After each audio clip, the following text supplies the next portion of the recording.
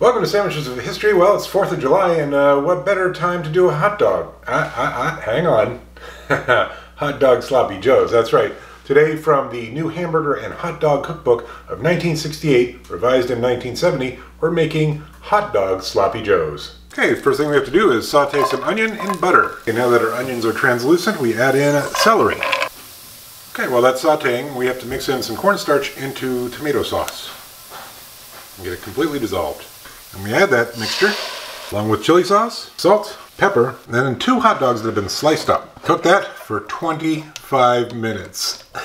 Okay, now we put our mixture onto a warmed hamburger bun. Okay, let's give this hot dog sloppy joe a go. It is sloppy. It's really not that interesting. There's not a lot of stuff going on. The chili sauce really didn't bring a lot to that much tomato sauce. It did reduce down and get a little bit thicker. Still got the onions, still got the celery, but I'm absolutely going to plus this up. First I'm going to add some chopped up cowboy candy. This is basically jalapenos that were cooked in water, sugar, vinegar, and some spices. Then I'm going to add some cheese, and I think you know where I'm going with this. That's right, under the broiler. Okay, let's give this plussed up hot dog sloppy joe a go.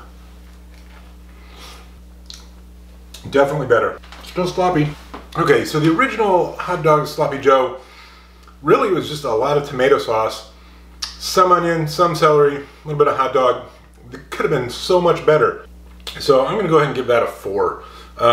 If I was remaking that from the beginning, I'd probably add cumin or I'd add chili powder, just some other seasoning to make it taste more robust.